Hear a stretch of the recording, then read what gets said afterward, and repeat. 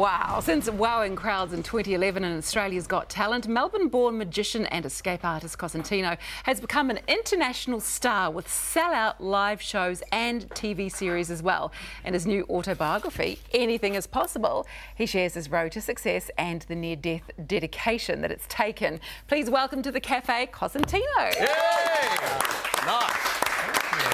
Wonderful to have you in the studio with us. Thank you very much. Now, you started off a book of magic that you stumbled upon when you were really young. That changed everything for you, didn't it? Yeah, I was a very shy, introverted little boy with a lot of learning difficulties. I was that kid that would sit up the back of the classroom and avoid being asked a question.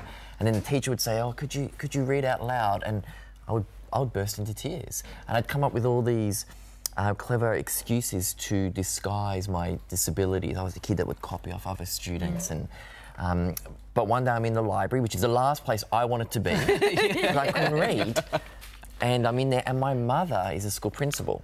Okay. And so that kind of made it even more challenging, and I'm in the library and I'm looking through the books and I stumble across a magic book that had beautiful pictures, old vaudevillian pictures of famous magicians, Houdini, Thurston, and my mum sees me looking at the book and it's open and she's like, "Hallelujah, there's a book opened."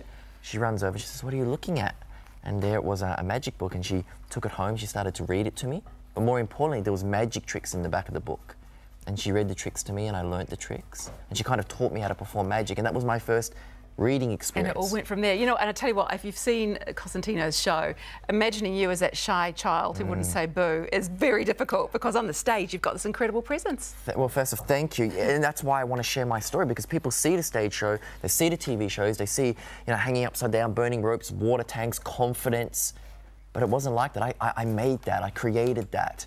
So it's really important for people to understand that there's a journey that you go through, and there's a process. So I was that kid, and it's a very different beginning, humble beginning. Wow. And a fantastic story as well. I mean, watching that clip right at the start, I can tell that it's not just the magic that you like, it's every single element, the design, the journey, the presentation, and that, I think, is reflected in this book, because it is absolutely beautiful, that book. Thank you. 2 years in the making.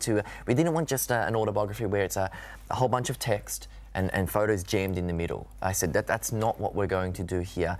It has to be gorgeous from start to finish. You can pick it up anywhere you like. I talk about my inspirations, Jim Kelly, Fred Astaire, Walt Disney, Arnold Schwarzenegger.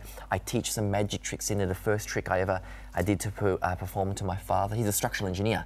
I made a coin vanish when I was 12, and he said to me, he was a genius in my world, and he said to me, "How did you do it?" And I didn't tell him. And that kind of kick-started everything. And so it's all in there. And that's the thing about magicians, because you do teach us some tricks. Houdini, you love Houdini, obviously. In fact, you love him so much that you've almost killed yourself trying to do tricks. Tell us about that. That is true. In 2010, I performed a stunt called Anchored.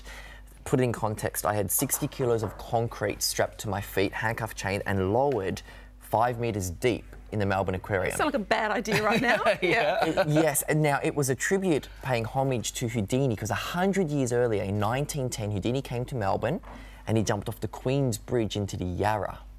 And I made a tribute to him 100 years later, exact same time, exact same day, and performed my escape, 4 minutes underwater, live on television, and lived to tell the tale. But he was here because he came to Melbourne to fly a plane.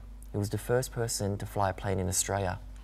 Fascinating. Wow. It wasn't so much that stunt, but more Australia's Got Talent that sort of thrust you into the international spotlight. What was it like going on that show? Did it change things for you? It did. That's a really good question. It changed. People say, how did it change your life? How did it change you? Well, I did the same act. I was the same person, but the perception of my craft and what I did changed. Right. And Australia's Got Talent opened me up to an audience that maybe weren't used to seeing a magician or an escape artist. And now I was in a competition and I managed to come runner-up on that, and it kind of exposed them to it. And I thought, wow, this is great entertainment. So it was actually life-changing. And you've done Dancing with the Stars as well. Yes. Did you win that? I somehow I managed to win that. Nice. And That was a huge challenge. I think originally they said 10 hours a week. It was 10 hours a day. No. So it was a lot of work. Well, speaking of work, we're going to put you to work in just a minute. We're going to find out a little bit more about yourself, and also we're going to see one of his magic tricks. So don't go anywhere, as we'll be back in just a minute with the fantastic Cosentino. Make sure you go and grab a copy of that book too. It is a beautiful story, but a beautiful book as well. We'll be back straight after these.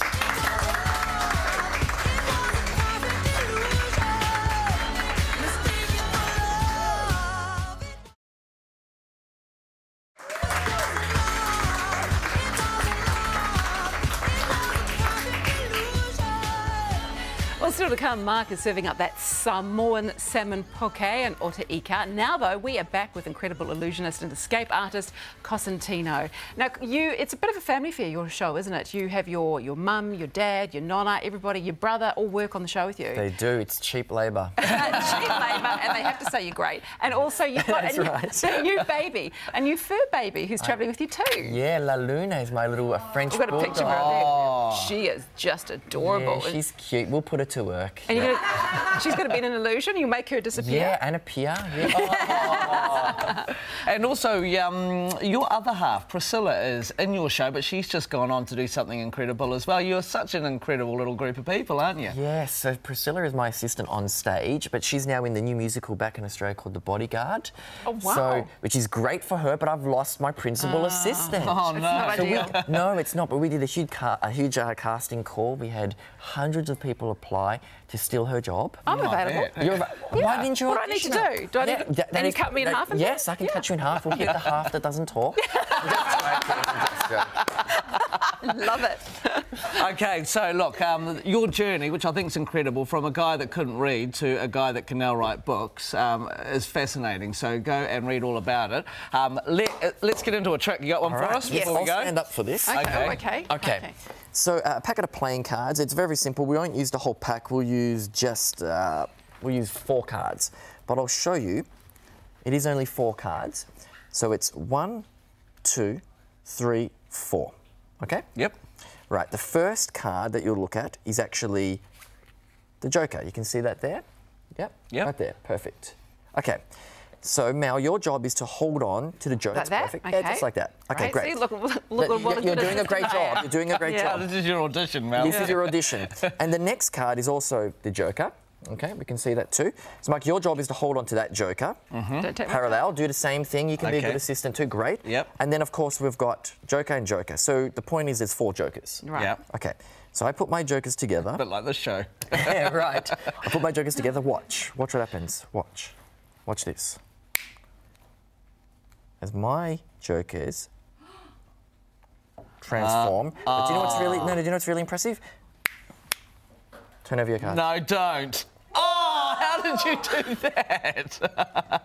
Now we're all aces. Magic. I didn't even feel anything different. There you go. There's no is tingling magic. in my fingers. Joker. Okay, yeah, Joker. wow. And That that's is why you're the I'm expert. banned from the casino. Oh, yeah, if only you could take him. Thank you so much for that. thank you. Fantastic. I love you. I've loved your work since day dot. It's been an Thank you. absolute pleasure having you on the show. And Cosentino's autobiography, Anything is Possible, proves exactly that. It is on sale right now in all good bookstores. Now, let's check in with the magical Holly. Yeah, I'm so amazing at magic, just like Cosentino, that I've made Jesse disappear. I think he's gone to the loo. But anyway, I'm over here.